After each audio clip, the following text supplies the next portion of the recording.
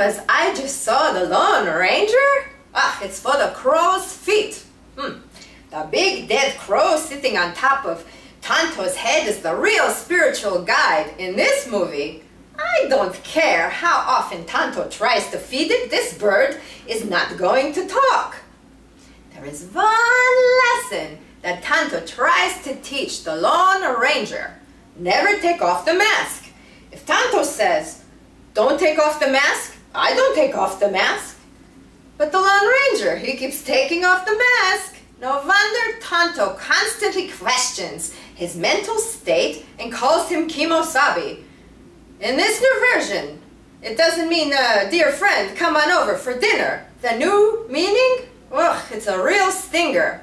The Lone Ranger movie is a true Western. Well, almost. It's the Walt Disney version. Handsome Armie Hammer plays a sweet-faced, tall Lone Ranger. The only person who likes him is his white horse. The beautiful Johnny Depp plays a funny, poignant Tonto who some say has a few screws loose. Ugh, this movie is a lot of fun, but it's a lot like my Henry's underpants. It's a little bit too long, so I give this movie 2.5 Meshugas out of 4. Finally, a movie that bears Johnny Depp's chest for 2.5 hours. Hi-ho, Tonto! Henry, your underpants are ready.